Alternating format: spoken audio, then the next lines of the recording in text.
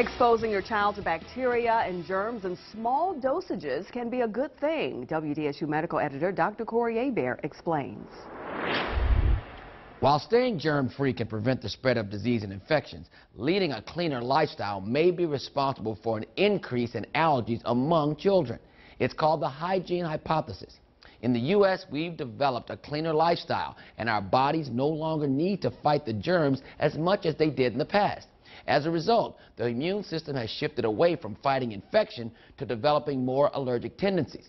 The body's immune system is designed to fight infection, bacterial, viral, and parasitic, but also recognizes foreign substances as allergens. With the advent of vaccines, however, the immune system is no longer taxed with fighting off life-threatening diseases such as polio and measles. And thanks to antibiotics, the immune system is no longer burdened to the extent that it was in the past with fighting common bacterial infections. Even our homes have changed how our immune system functions. Airtight doors and windows designed to save energy have created an increased concentration of indoor allergens. Plus, today's family is smaller, which lessens children's exposure to germs and infections. Families with 3 or more children tend to have fewer allergies because more children mean more germs and greater exposure to bacteria and viruses. Allergies are on the rise because our society has changed the way we live. As a result, people with allergies are having children with others who have allergies, which in turn creates a natural increase in the prevalence of our allergies in our society.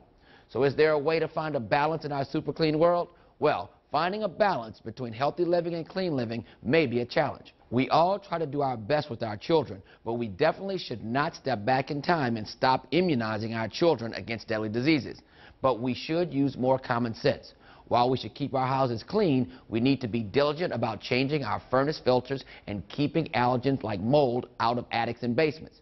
I advise parents to let kids just be kids. Let them play outside with friends, and don't worry about them coming into contact with dirt and germs. But always be cautious with children with life-threatening food allergies, because that could be a true problem.